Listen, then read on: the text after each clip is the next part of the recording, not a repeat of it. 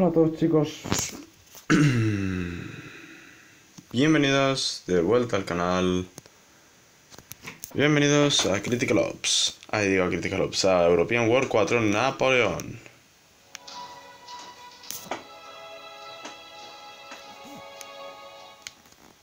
Sí, perdón, estoy haciendo pruebas. Quería deciros a todos que, bueno, este es el nuevo juego que iba a poner en el canal, en el cual, bueno, voy a librar las guerras napoleónicas, como indica Napoleón, y hay tipo campañas de estas. Ya lo enseñé más o menos en el vídeo que puse próximamente. ¿Esperas que se vean estos vídeos? No. Pero yo lo quería traer al canal, por si algún día alguien los quiere ver y a alguien le gusta el juego, pues quería traerlos. Dicho esto, vamos a empezar con la Imperial Eagle con Francia. Dice, la coalición antifrancesa acaba de conseguir ciudades estratégicas y, o sea, importantes. Vale. En nuestro país, con la ayuda de los rebeldes... vale. Me estoy enterando, es que es en inglés y claro, lo puedo traducir, pero me cuesta lo mío. Bueno, vamos a entrar. Siege of Toulon. La coalición antifrancesa acaba de conseguir ciudades estratégicas y bueno, y todo el rollo. Esto es, ¿sí? Nuestro país, con la ayuda de los rebeldes, con su país, la coalición antifrancesa, ha conseguido ciudades importantes de nuestro país, con la ayuda de rebeldes. Sus flotas han entrado en el puerto de Toulon y han lanzado ataques impresionantes, y nosotros no hemos tenido la suficiente fuerza y táctica para repelerlos a ellos. Comandante, tú tienes que defender nuestra madre patria y conducir a los intrusos fuera de nuestras fronteras. El mayor Napoleón se ha unido a nuestra fuerza. ¿Y qué quiere decir aquí? Sale Victory en 22 rondas y Great Victory, que es el gran victoria, en 8 rondas. Vale. El Imperio ha venido en el momento más peligroso. Esta batalla va a determinar... va a determinar, perdón, nuestro país. O sea, es un... que no me sale... Va a determinar la fuerza de nuestro país y también nuestro propio destino. Es que no me salía. No voy a dejar que el invasor entre en nuestro territorio. Destrocémoslo en el mar. Napoleón dice: mi artillería está lista. Estamos esperando tu orden. De acuerdo. Este es el juego de estrategia, así un poco os lo voy a explicar ahora, que más estrés me ha llevado en todos mis años, y es el mejor juego de estrategia que he encontrado en, vamos, años. Y me acuerdo que me pegó una viciada bastante importante. Bueno, vamos a empezar. Tenemos, como veis, hay una cosa que parece roja, bueno, que veis aquí en el mapa. Esto así que veis ahora rojos es campo enemigo. Esto es campo aliado. Esto es campo enemigo. Bueno, este es aliado y este es enemigo. Es un buen juego para aprender geografía también, pero bueno. Al caso, es un juego de estrategia. Esto es una tienda, voy a comprar medikits, ¿vale? Y esto. Las estrellas estas, las Gold Star, las estrellas de oro, sirven para mejorar unidades. Esto es para cuando la moral se viene abajo, ya lo veréis. Y esto cuando se viene muy abajo. Medikits para curar bastante y para curar masivamente. Y estos son gadgets, armas o instrumentos para hacer que un general como Napoleón o como cualquier otro general que tengo pueda ir bastante mejor. Por ejemplo, aquí he tardado una semana. O sea, el Siege of Toulon, esta misión os la voy a explicar bastante. He tardado una semana en tener todos estos generales. O sea, imaginaos. Como unas viciadas extremas. Bueno, tardé una semana antes de irme a mi pueblo, pero bueno. Unas viciadas extremas, pero de eso que no dormía. Todo el día. Bueno. Al caso, tenemos por ejemplo el archiduque Carlos, por así os lo voy a enseñar un poco para arriba, que es uno de los mejores en infantería de todo el juego. El mariscal Lanes, que tiene más fire, que significa que la potencia de fuego de este general de infantería, o sea, de personitas de infantería, o sea, de gente que no va ni a caballo, o sea, ya sabéis qué es la infantería, ¿no? Pues este general quiere decir, tiene 5 puntos en infantería, que sería el soldadito que veis, que sería lo mejor, vamos, en infantería. Aparte de eso, tienes unos ítems que esto le proporciona 4 más de ataque a este rifle, que es un rifle bastante bueno y que no tengo en otros generales. Y esto que es... Esto es un Baker Rifle, que es un rifle de, no sé, madera. Baker, no sé cómo traduciroslo eso, pero bueno. Bearskin Cap. Eso es piel de oso en cabeza, o sea, sería gorro de piel de oso o algo así. Así que, aparte de lo que tiene el general, que es un general francés, que, o sea, tenéis que pensar que este juego es European War 4 Napoleón, que es cuando fueron las tropas de Napoleón que invadieron media Europa, intentaron invadir España y Portugal, invadieron Prusia, Austria, hasta casi Rusia, al igual que los nazis. En sí, los nazis se basaron en las técnicas de Napoleón y Napoleón se basó en las técnicas de los romanos las inventaron y ya está, así todo más rápido.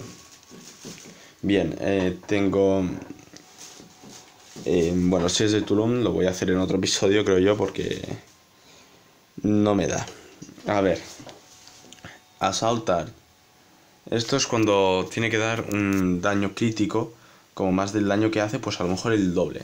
Leadership es cuando no tenemos suministros en plan alimentos, pues la moral no se viene abajo nunca.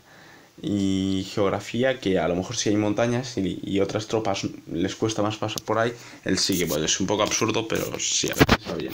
Poniatowski, este ya lo hemos explicado, geografía también, Assault Arts igual que el otro, y Fireproof es que cuando este es Poniatowski, es un general polaco de caballería, me lo he pillado porque es bastante bueno por todo lo que lleva, y Fireproof es para cuando hay artillería o cualquiera le están disparando, a veces en algunas unidades hay como fuego, en la zona hay fuego normalmente en la artillería, cuando te disparan algunas unidades quedan envueltas en fuego, y esto de Fireproof es para que no pase ese fuego y no te debilite cada ronda.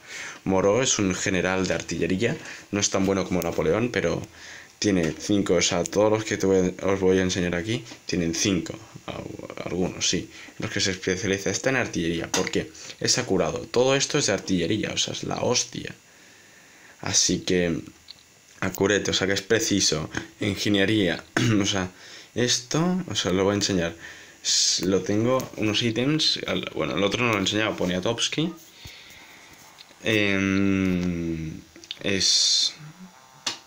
tiene el sabre y la defensa, es la hostia este general.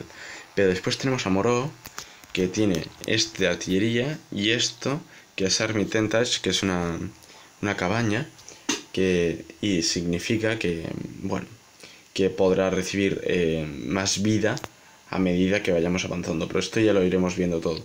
O sea, que es preciso, ingeniería quiere decir que le da 2 más de movimiento a la artillería, balística, que es experto en balística, o sea, cuando se refiere a balística se refiere a la artillería, y explosivo, que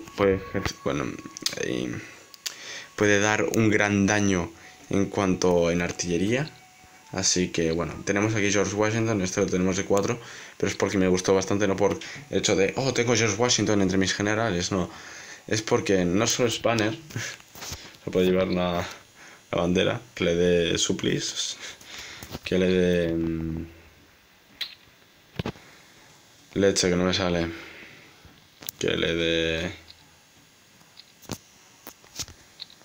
Esta fuera y esta sí.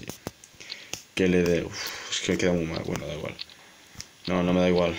Es... banner que puede llevar banderas que le den... qué sé yo, le den...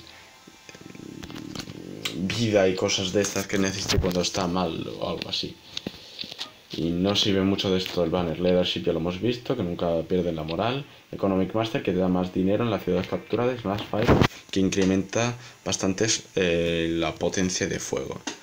Napoleón es el protagonista de este juego. Es banner, por tanto que creo que le han añadido aquí una puta mierda que no sirve para nada. Infanter Tactics, para cuando lleva tácticas de infantería, que es para solo cuando llevas infantería. En ingeniería lleva 2 de movimiento, en ingeniería no es tan bueno, diréis, preferiríamos tener a Moreau, pero bueno, yo Napoleón porque lo tenía en mi escuadra de antes cuando jugaba y me lo tenía que en la tablet esta que tengo nueva. Siege Master, Siege Master, normalmente es que el Siege Master lo tengo un poco en duda, si es por... siempre me ha pasado. Normalmente el Siege Master es para cuando tienes que hacer... si el Siege Master es cuando estás, has adjudicado al general a una fortaleza y sabe defenderlo con una maestría impresionante. Así que bueno, tenemos a Murat, que es el mejor de caballería que tengo, tiene Spy. O sea, os voy a enseñar. Assault Art es para incrementar el daño mucho. Surprise es para incrementar el daño en caballería, que es en lo que lo tengo. O sea, imaginaos esto y esto que ya revienta muchísimo. War experto, o sea, experto en la guerra. Quiere decir que este general ya de primeros niveles, cuando lo saques, va a ser la leche. Y Spy, que cuando está atacando una fortaleza, tiene una gran capacidad para debilitarla enormemente y hacer más daño. Le he puesto de ítems una pistola que le da 6 de ataque en caballería y estos 6 de vida. O sea, es la leche ahora este general, 6 de vida cuando esté estacionado o cuando le dé la gana. Jervis le he puesto ítems para ataque de barco y defensa de barco, que este es uno de los mejores, bueno, por no decir el mejor en cuanto a barco. No tiene puntos ni en infantería ni en caballería, pero es bastante bueno.